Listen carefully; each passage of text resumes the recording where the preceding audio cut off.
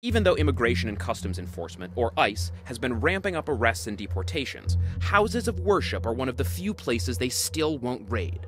Religious leaders of different faiths have banded together to treat our immigration laws like a joke.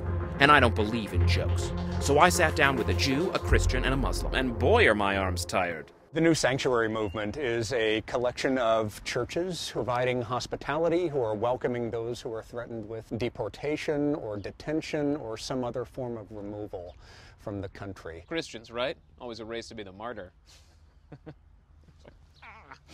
There are 40 organizations like this across the country saying that what's happening, what our government is doing, we believe is illogical, immoral, and un-American.